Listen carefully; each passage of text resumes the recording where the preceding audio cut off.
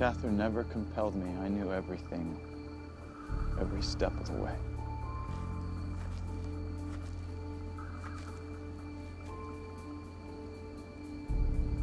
It's real for me. All these sort of crazy things that he does, you now see why. And you start to sort of be able to put the pieces together and understand. I mean, it's kind of the old adage, you know, it's one of those things, love conquers all kind of thing. And even with someone, you know, this maniacal, crazy guy, he, at the end of the day, is so in love that it's making him do some crazy stuff. And I think that it's one of those things that you have to sort of look at. And while it would be very difficult for us to agree with what he's doing, we've all been in love, and we all know how powerful that is. And I'm not saying Damon is, that we're agreeing with him, but he is very justified in what he's doing. We do open the tomb.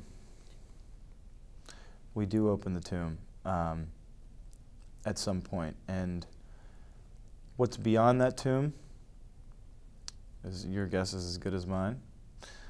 What it really means for it to open, but it is a point in which things start to change, for sure, which is exciting.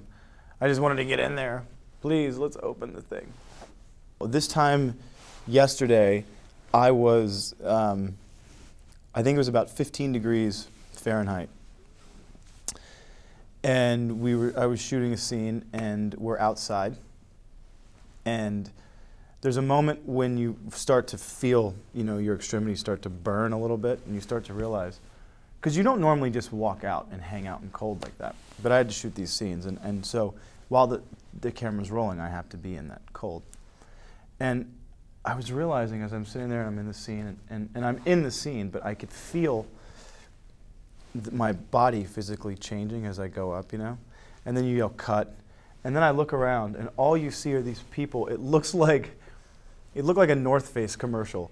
You know, everyone's in all this really thick, heavy parkas. You can only see people's eyes. And I just looked around and thought, wow, this is what it would look like if I lived in Siberia, except I'm in Atlanta, Georgia.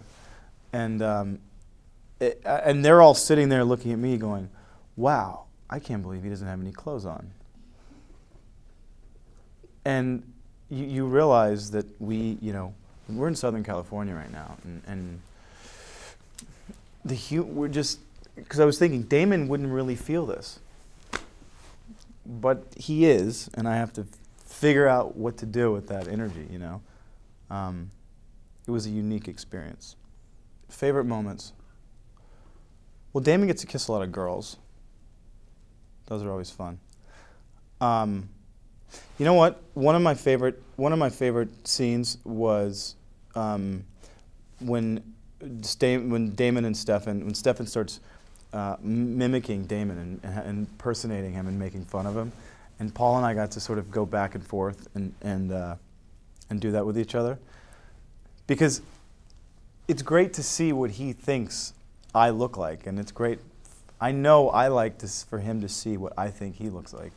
And it's pretty spot on. We just sort of, we nailed each other on those. And it's always it's great to just be able to poke fun at someone that you know that well and trust that much. And that was a lot of fun. I would definitely say one thing that's going to happen is that we do really get to the root of what's in that tomb, what it means to the town and to all these characters. I mean, so much is built up.